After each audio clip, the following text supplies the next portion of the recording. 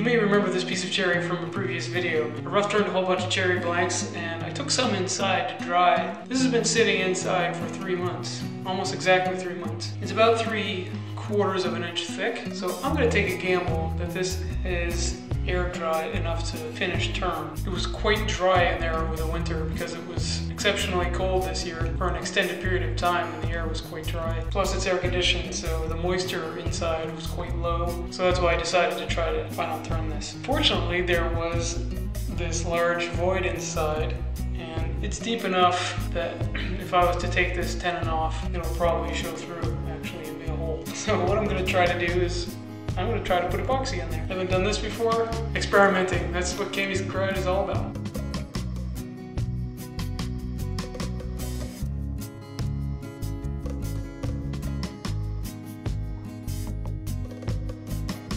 As suspected, I made too much. Well, while we're at it, since I have plenty here, I have this thing that I wanted to try to put some epoxy in there. I'm not sure this will be enough.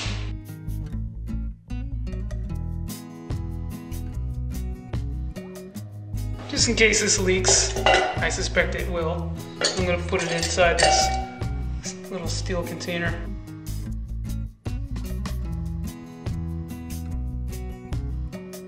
Well, it didn't fill up the hole completely.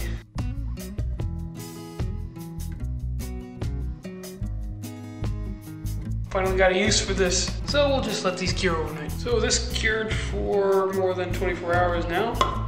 Nice and hard. I was just thinking about how I'm going to put this back on the lathe, and I think I'm going to sand this flat with the sanding disc and glue it to a waste block and then final turn it. I'm excited.